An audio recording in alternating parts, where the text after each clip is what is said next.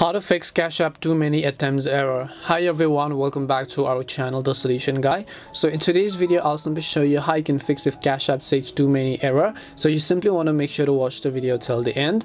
So if Cash App says too many attempts, please try again later. This could be happening because you've been trying to log into your account simultaneously, you've been trying to make the same transactions, or maybe you're trying to log in with a code. Whatever else the reason could be, you're just trying to do something multiple times. That is why you're having this issue. So in order to fix this, most of the times when it says please try again later, you might simply want to wait for about an hour or so in order to go ahead and try to do the thing that you were trying to do earlier, because in most cases this will solve the problem. However, if this is not the solution for you, what you want to do is simply go ahead and then long press on the Cash App icon over here. So let me also go ahead and long press on the Cash App button, then tap on the app info tab. Once you tap on app info, you want to simply scroll down, go to storage, clear cache, and if possible also clear the data. Now once you've cleared the cache files and data, what you want to do is open up your Play Store, search for any of the VPN app that you want to download, connect to that specific VPN, and now you can go ahead and try to do the thing that you were trying to do earlier.